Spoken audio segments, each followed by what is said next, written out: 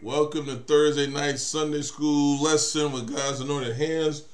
We are actually reviewing the lesson that was last Sunday's because we did this Sunday's last week. So we'll be coming from the topic of testing our faith is the title. Our devotional reading comes from Psalm 139, 13 through 18 and 23 through 34 or 24. Our background scripture is 2 Corinthians chapter 13 verses 1 through 11. And the printed passage and what we will be reading is 2 Corinthians the 13th chapter verses 5 through 11. Let me pray us in and then we'll get ready to read and go. Heavenly Father, we just thank you for another day, Lord. Lord, we are just so humble to be here, Lord, for a chance to let you feed us, Lord, for a chance for the word to get into us, Lord, so we can take it out into the world, Lord, for the opportunity just to let you teach us more about who you are and who you would have us to be, Lord. We thank you for this day that was created not for us, but given to us by you, Lord. You have been gracious in our night's sleep, Lord, to let our eyes open and walk into a day that you created, Lord, and you have blessed us to walk through it and make it back home, Lord. We pray for those who are traveling now, Lord, that they may have traveling mercies to where they are going, Lord. We pray for those that are not with us at this time, Lord, that if they join on, Lord, that they be blessed, and Lord, if they don't join on, they are still blessed by the same God. We just thank you, God, for being so gracious, so thoughtful, so kind, and truly so loving and sacrificial to us, Lord, the unfaithful ones, Lord, the ones that still don't look to you when we need to, Lord, the ones that still do what we want to at times. Lord, we thank you for being long-suffering, Lord, because if it wasn't, Lord, where would we be, Lord? We thank you for the salvation instead of wrath, Lord, and the opportunity to be in the kingdom and be co-heirs with Jesus, Lord. We just thank you for being you and you alone, Lord. We thank you for your son that was the sacrifice of perfection, Lord, that went to the cross for our sins, Lord. And we thank you for the comforter that still resides and abides here with us, Lord. And he is our mark and our guarantee that you are coming back to take us home, Lord. And we thank you in the mighty name of Jesus. Amen. Amen. Amen. Would anybody like to read our printed passage, 2 Corinthians chapter 13, verses 5 through 11? Okay. You want somebody to read them? Yep, you can read them. Okay. Examine yourselves whether ye be in the faith. Prove your own selves. Know ye not your own selves, how that Jesus Christ is in you, except ye be reprobate. But I trust that ye shall know that we are not reprobate. Now I pray to God that ye do no evil, not that we should appear approved, but that ye should do that which is honest, so we be as reprobates. I'm saying it right. For we can do nothing against the truth but for the faith. For we are glad when we are weak, and ye are strong, and this also we wish, even your perfection. Therefore I write these things being absent, these being present. I should use sharpness according to the power which the Lord has given me to edification, and not to destruction. Finally, brethren, farewell. Be perfect, be of good comfort, be of one mind, live in peace, and the God of love and peace shall be with you. Amen. Amen. Amen.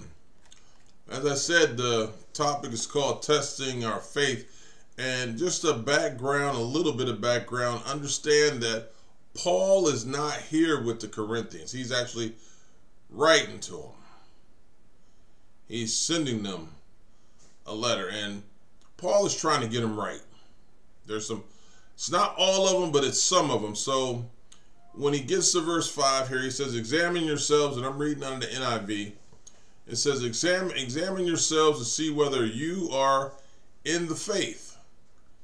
Test yourselves. Do you not realize that Christ Jesus is in you, unless, of course, you fail the test?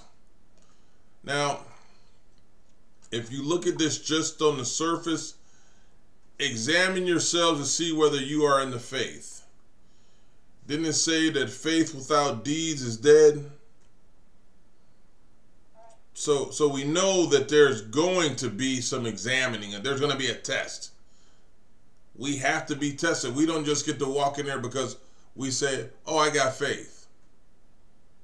Do we have dead faith, or do we have life-sustaining faith? And then it says, do you not realize that Christ Jesus is in you? This is an important part, because if he's not, your exam is going to be a failure. So Paul doesn't say look at everybody else. He says look at you. It does not say to look at someone else, but look at you. This is a self-examination, and what are you examining? To see if you are in the faith. And if you are in the faith, then there should be some things that show in you. And here is a look at your faith. Do you know who you are in your walk? And have you tested yourself, and are you willing to be tested? Because there's some of us who don't like the test. We want the prize, but we don't want the test. We need to be tried, and it must be tried to make sure that we are pure.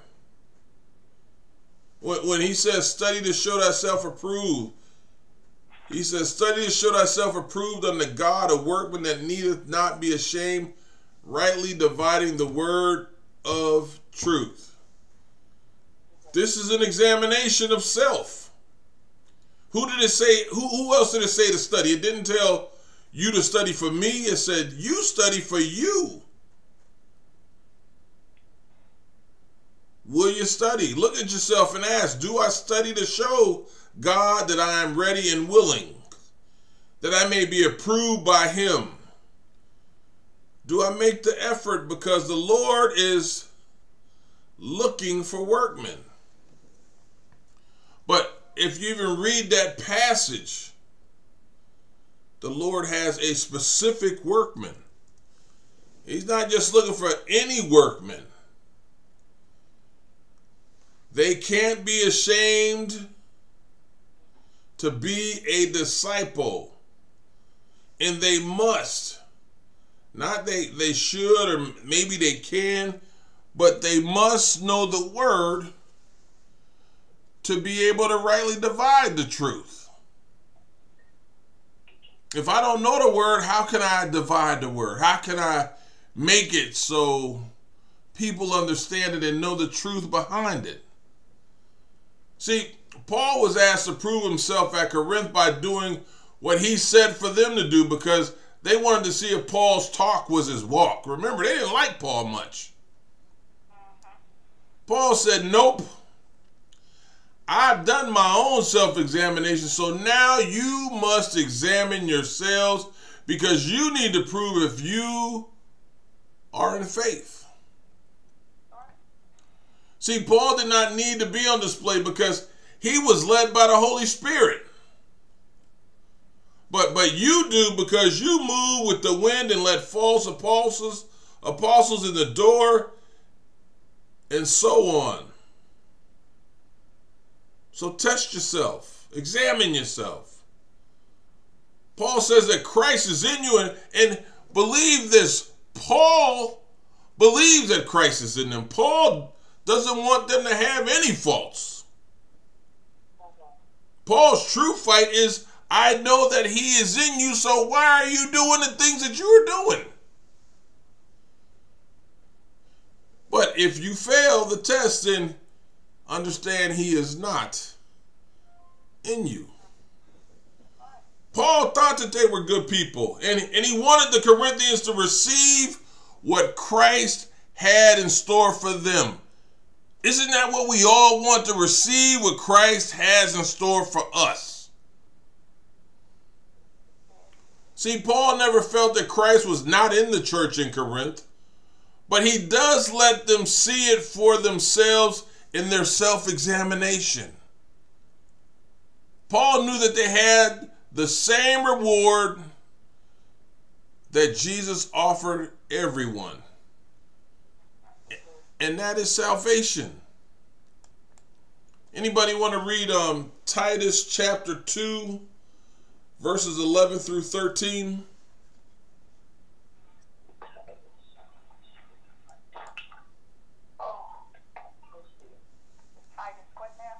Titus chapter 2, verses 11 through 13. And stop at 11 right away.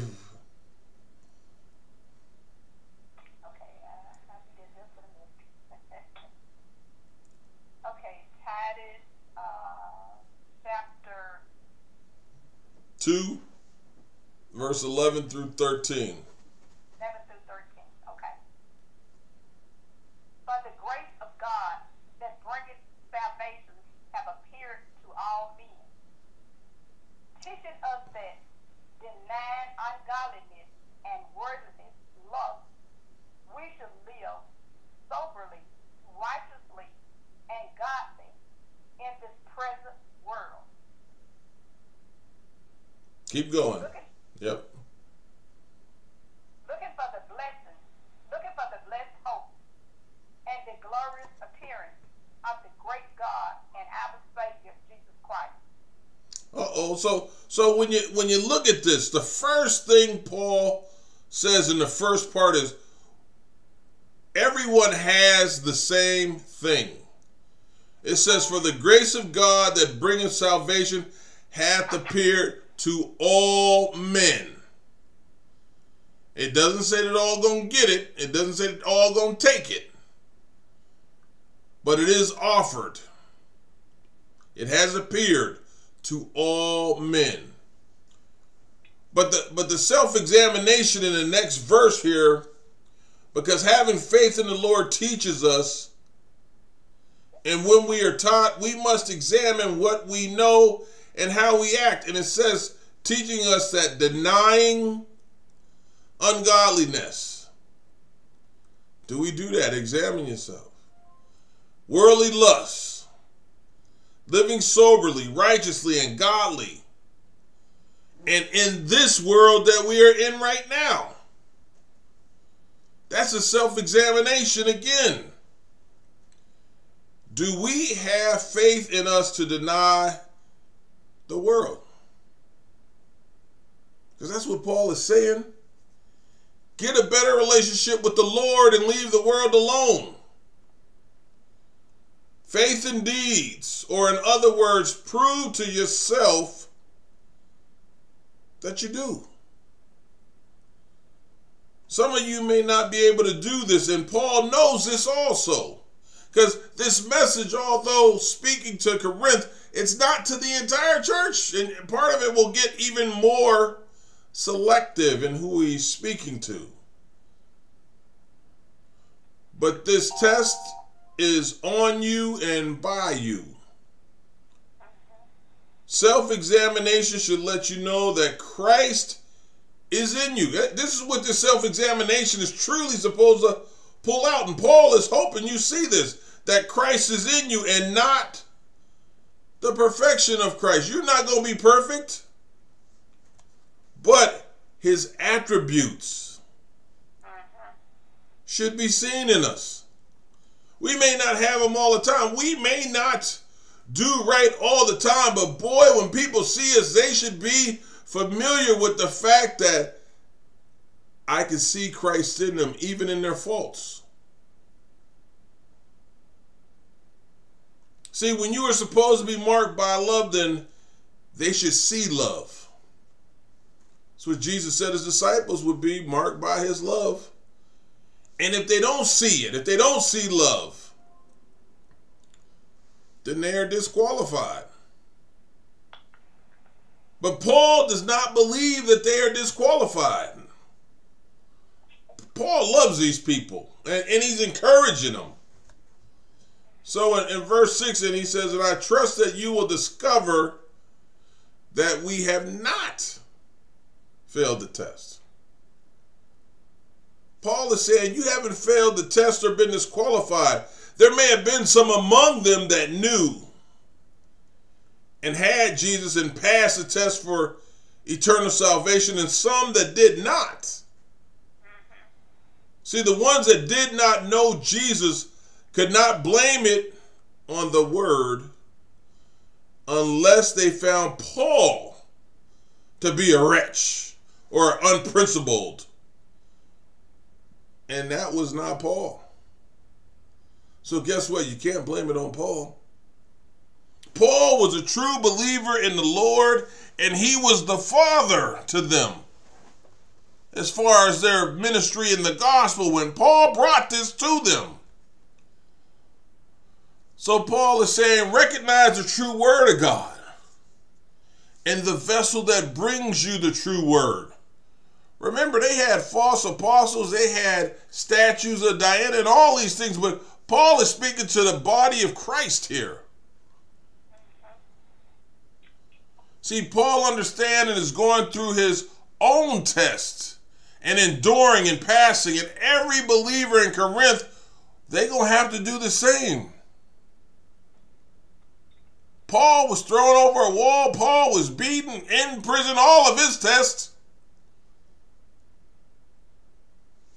And Paul passed.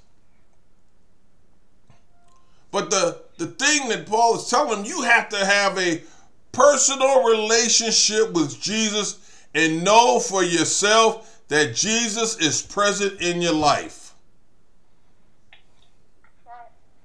See, some of them did not want to repent, and now Paul flips the switch on them and says, test yourselves. You can see for yourself. Don't test me. Test yourself. Remember, sawdust in the eye with the plank in yours.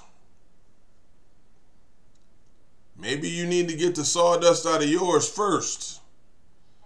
So test yourself and get your sawdust cleaned up, and then maybe you can help me. So don't worry about being better than someone else. It's another message that you get from this. Don't worry about being better than someone else. Somebody always tells us we got the wrong look, we got this, we got that wrong. The person I'm worrying about being better than is the person I was yesterday. Every day we should strive to improve and be closer to the ways of Christ. I don't care how you look. I don't care how much money you have. I got to be more Christ-like. I got to increase my walk with Christ. I got to have more faith in Christ. I got to love more of his people. So if I missed one yesterday, I better get 2 more today. So as Paul walks them through this, Paul says, I'm going to say a prayer for y'all. Verse 7, he says, now we pray to God that you will not do anything wrong. Not so that people will see that we have stood the test, but so that you will do what is right, even though we may seem to have failed. First and foremost, Paul says that I pray that you do no evil. And this is a prayer from Paul. The facet that Paul is praying is to not use his ability through Christ. Because Paul could come get them, and there could be some repercussions. Paul has the ability to punish them for their ways. And this truly falls back on verse 6, because you should want to be with the Lord and stop doing evil. Or they could see the Lord could punish the disobedient. Paul would be the vessel to inflict the punishment even and give out the discipline. But he says in his prayer that he does not want that to happen. Paul would rather be considered a false prophet and not even be able to say that he could do that by considering them enemies and having him use what the Lord supplies him. Paul doesn't want to come at them in a harsh way. He doesn't want to rebuke them. He said, I'd rather show a different way so I don't have to do this. Then he goes on and says, I don't want you to see that so that you can say that I passed the examination or test, but that you see that you should live good and honest lives no matter who I am. That's right. Your test is not on how I live, it's how you live. Paul says then that even if I be rejected and not of value to you, because remember, they liked the false apostles and Paul didn't fit the image of an apostle to them.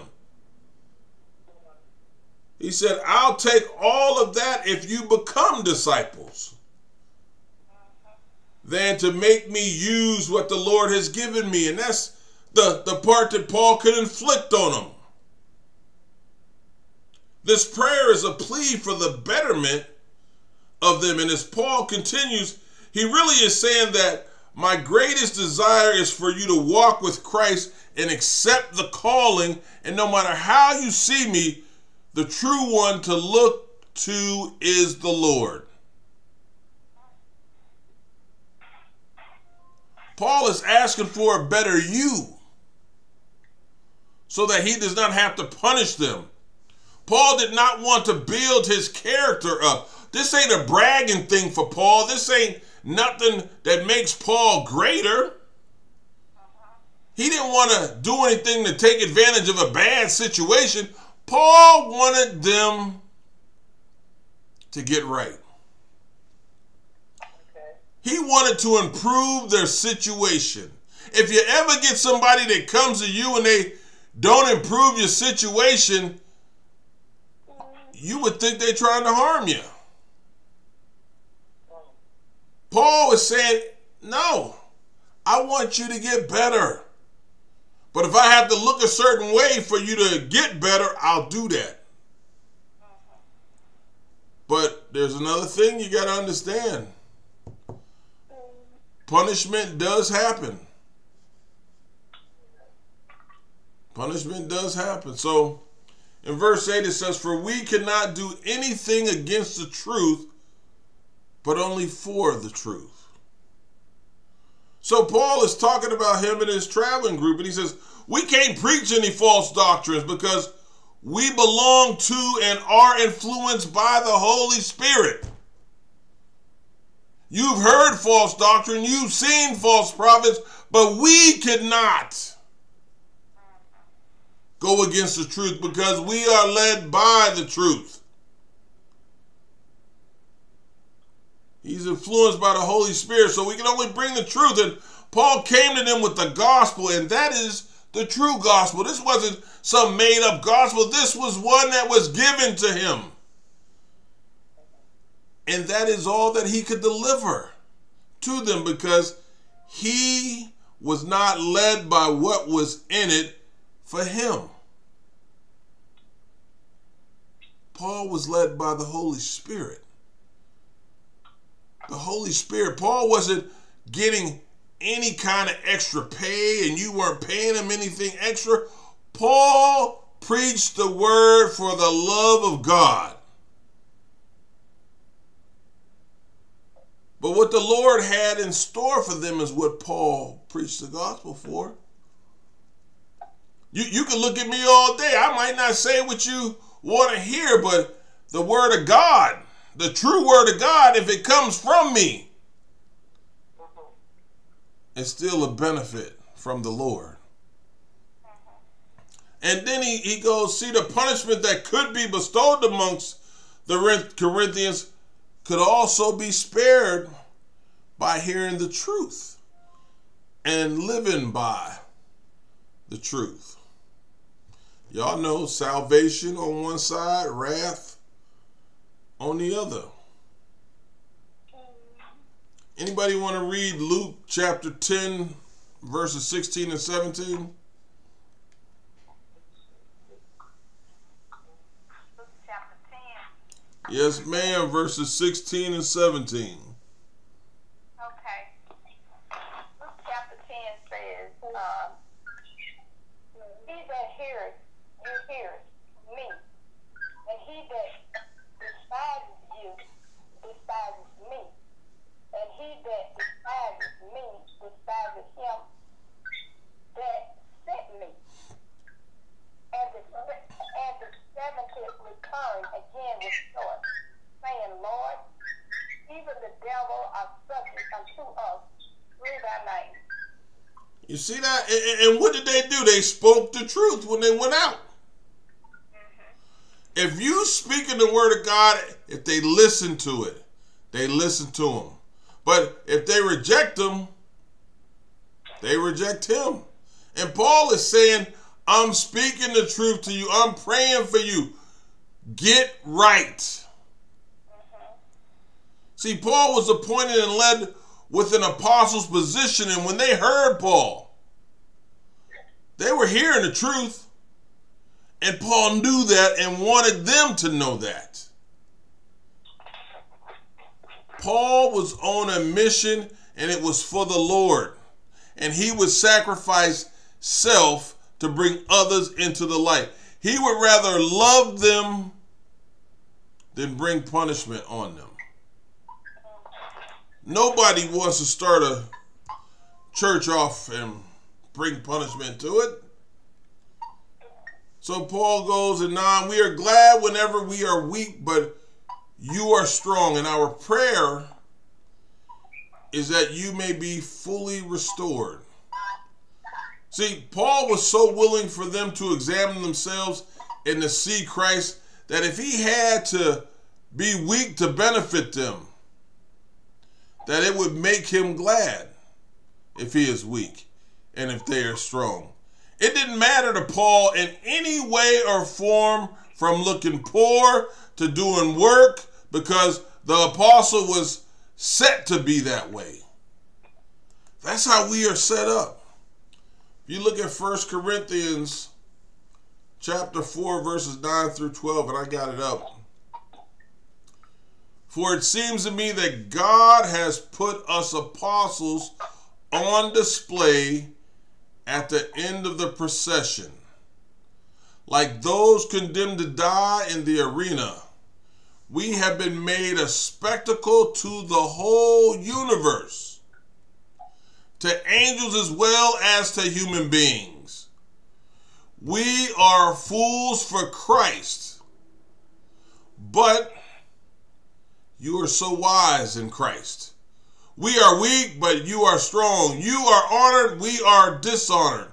To this very hour, we go hungry and thirsty. We are in rags. We are brutally treated. We are homeless. We work hard with our hands. When we are cursed, we bless. And when we are persecuted, we endure it.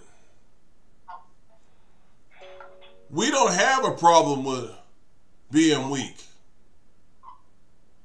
Because when we get weak, we know who got the true strength.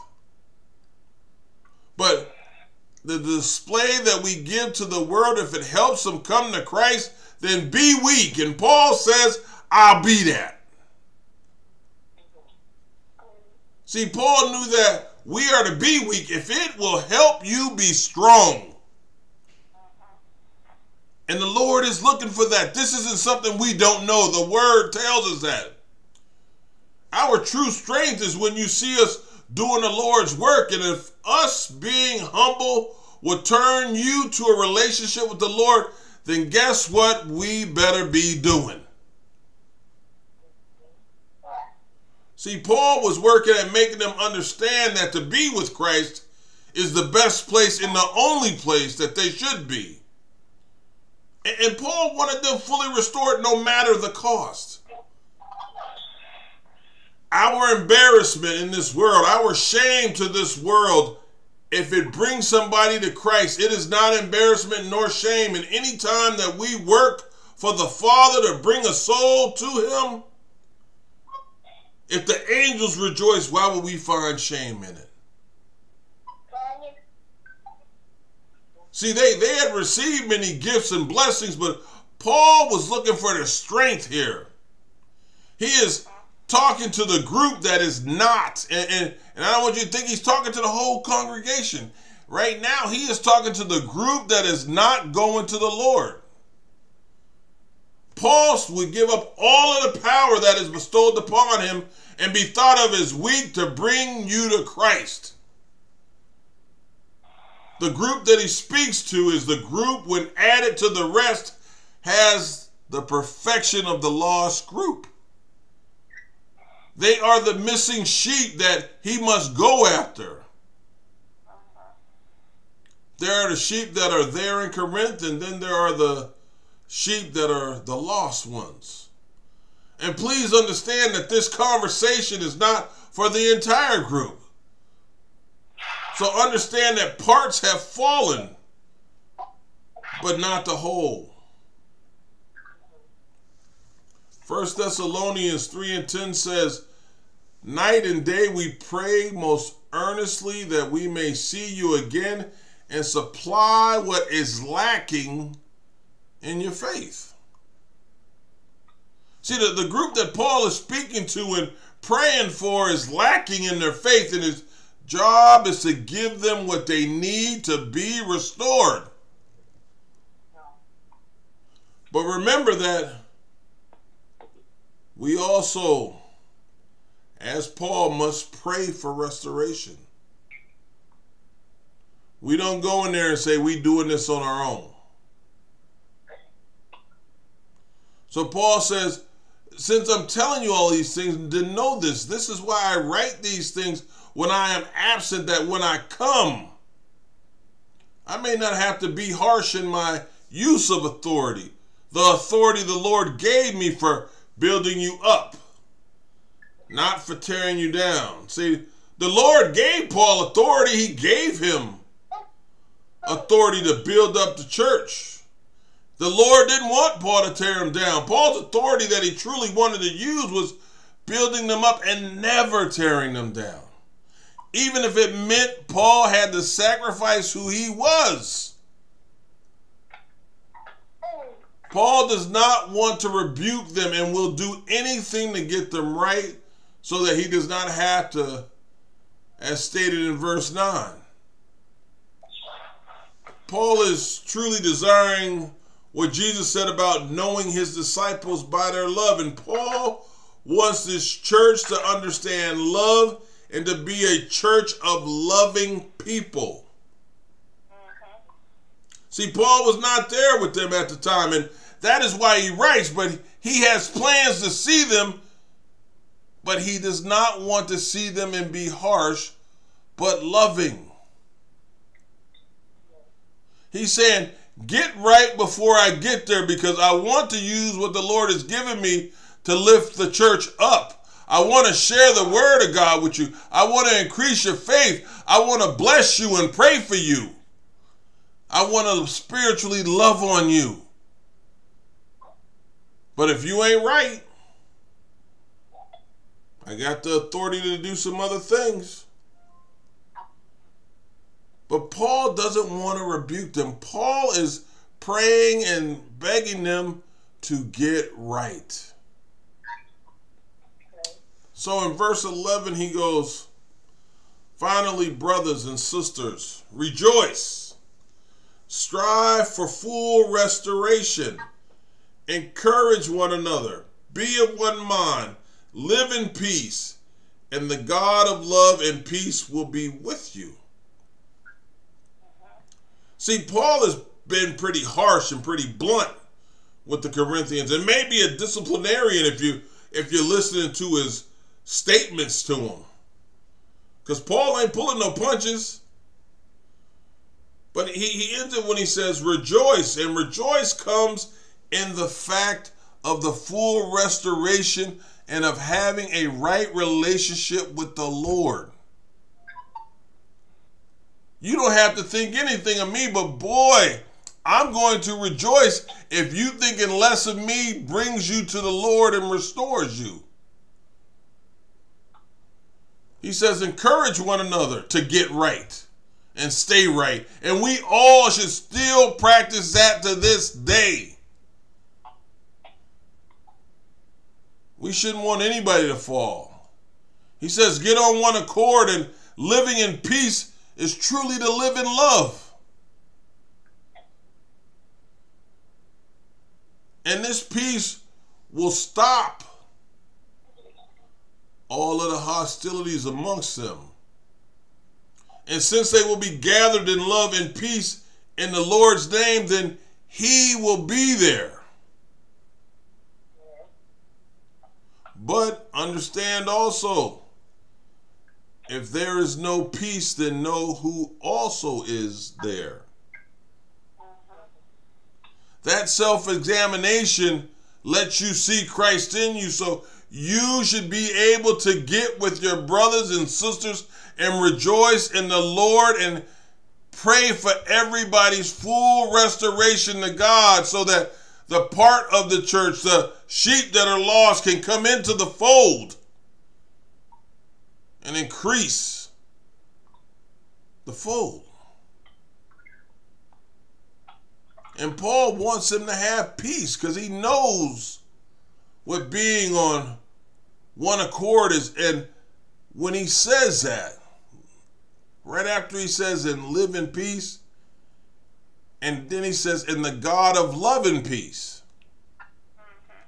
There's only one God of love and peace. I don't care about Valentine's Day or whatever they say for these other days. There's only one God, and the God of love and peace will be with you.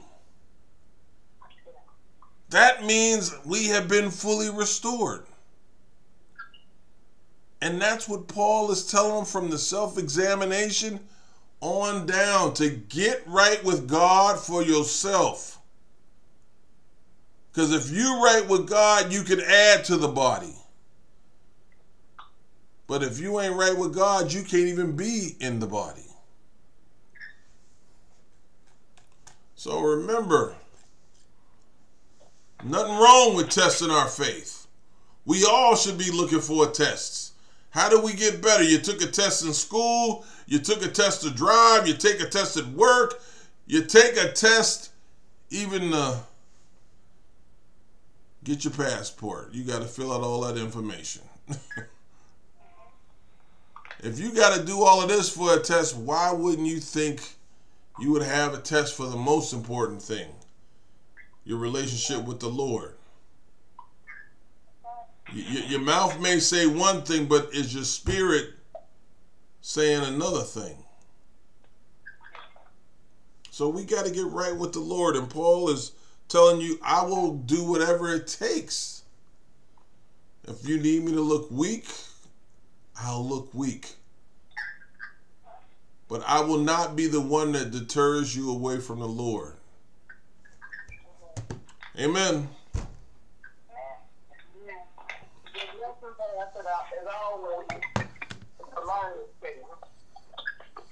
Amen. Amen. I enjoyed the message. Paul was telling us that faith in Christ, just be yourself, quit pretending. Examine yourself and find out, do you really love God, or you just pretending? That's right. Love him, and you by the way you carry yourself, and you can tell whether you really love God or not. And like the last thing he said in 11, it said, finally, brethren, farewell. He was telling them goodbye.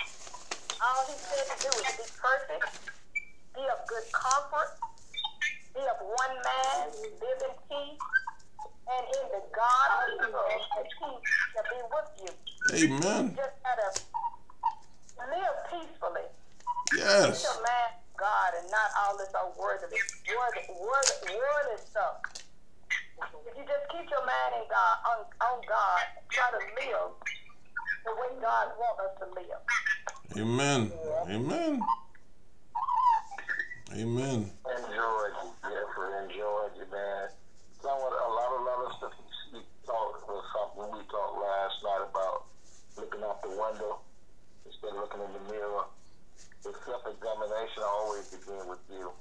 Amen. You know, you have to understand that Paul, the way Paul was teaching, he said he didn't come with no fancy words. He came to with real understanding that I want you to have what I got.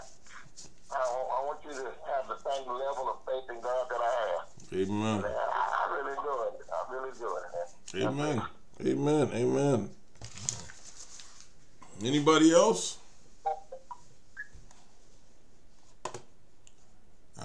I gotta apologize a little bit because this is actually last week's lesson and this week's you already got, but I don't be mad at myself too much because it still be teaching me some new stuff, giving me some new information, opening my eyes to something new, and I take that anytime. But we do have to look at ourselves. We look at everybody else and forget to, as Michael Jackson used to say, and I remember reading that song, he say, look at the man in the mirror. And people didn't pay attention to it because it was just a song, but Michael Jackson was saying, you look at you. Part of the problem might be you. You might be falling down when you should be calling on the Lord.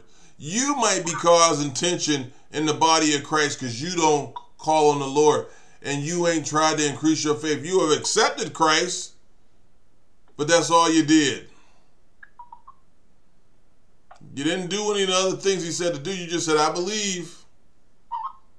But he got some work in that belief. There's some actions that have to be done.